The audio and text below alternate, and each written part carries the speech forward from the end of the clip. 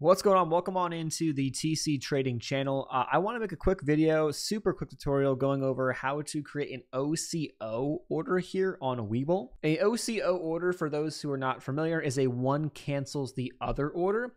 And so the reason why I'm making this video and the reason why I think it's important to do this is because what we are looking at right now is an open position. I have one contract left. I've taken the rest of my contracts off, but I want to walk away. I want to leave the computer, right?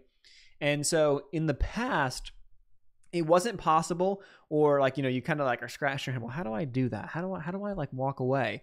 Because I want to have a stop loss, but I also want to have a take profit. So an OCO is going to be able to solve that problem.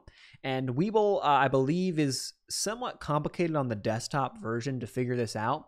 It's actually fairly straightforward on the app. And if you want a video of how to do this on the app, I can make one. But when you go into the desktop, you'll have a bunch of options, and there's a couple ways to do it. The easiest way that I have found, and just the most logical way, is going to be on the open position. So for example, I have an option position right here. So I'm looking at QQQ. I played the breakout to the upside today, and now I'm in an option. And I have an entry here at 337, and it's now up, well over 10. It's up 15%. So I'm looking good.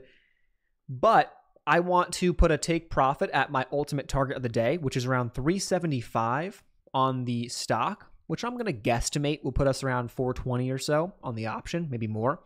I'm going to put a sell at 420, but I also want to have a stop loss for my contract at break even. So I don't want to lose. I've already locked in gains here. So on my last, contract, I want to put the stop loss to break even and have also a take profit at 420. But if I walk away and one of those hits, I don't want the other order to stay open. Okay. And that's what we're talking about. So I'm going to click on my position.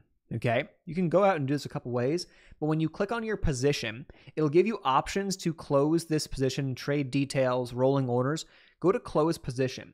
Now on the right-hand side, you'll see close in order entry, close by a market order, close by a limit order, or close by a stop loss, take profit. That's what I want. Okay. I want to have both. Click on that. Now here we go. So I'm going to set my stop price to the price that I'm currently trading it at, or that's currently trading at. And I'll try to zoom in here so you guys can see this better. So that'll be that. So that'll be an estimated P&L of $0, meaning it will stop me out at break even.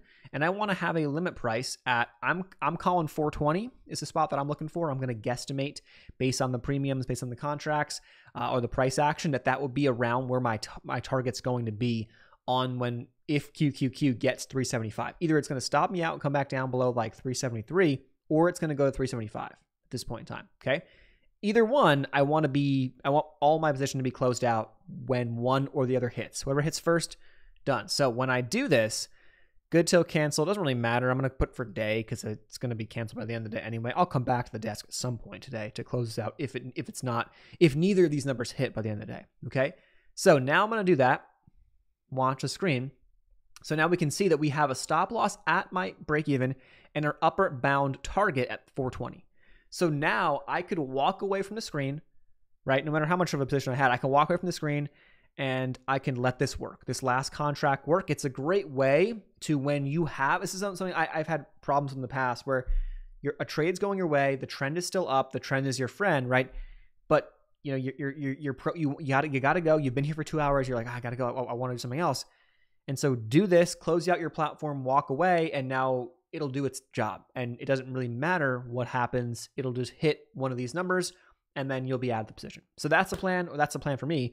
Hope this video helped. If you got any questions, leave them down below. We can make more videos going forward, but that's how to create an OCO order on a Webull desktop. In this case, we use an option example, but again, it can work for shares just the same way. Any links and resources will be linked up in the description box down below. Also, if you're watching this video early on and posting it, Webull is giving away 12 free fractional shares when you deposit $100 into Webull, and they're also paying 5% APY on your cash right now. So if you don't have an account yet, or you want to get signed up, or you got a friend, then that link to Webull will be linked up in the description box down below. Thanks so much. We'll see you guys in the next one. Peace.